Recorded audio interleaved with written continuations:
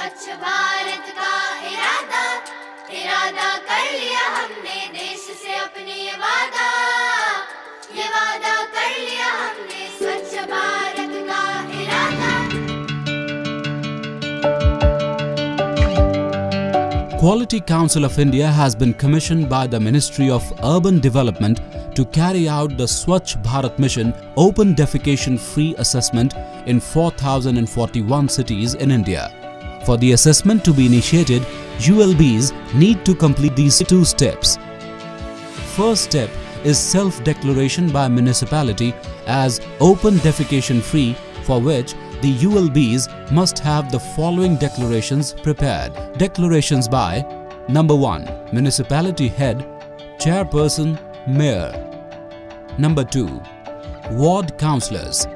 Number 3. Self-help groups in the municipality. And Number 4. Principals, staff members and all the students of all the schools. The formats for these have been provided to all the state mission directors. Second step is to upload required documentation on QCI Portal. The link of the portal and the credentials required for the ULB to log in will be provided by QCI through email. The ULBs are required to submit the answers of the questionnaire and attach relevant documents where required.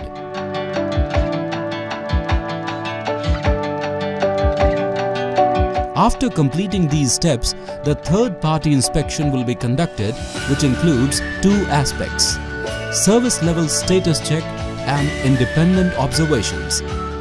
Service level status check includes verification of declarations and supporting documents in the municipality office by QCI. Independent observations in the form of on-ground inspection of the city.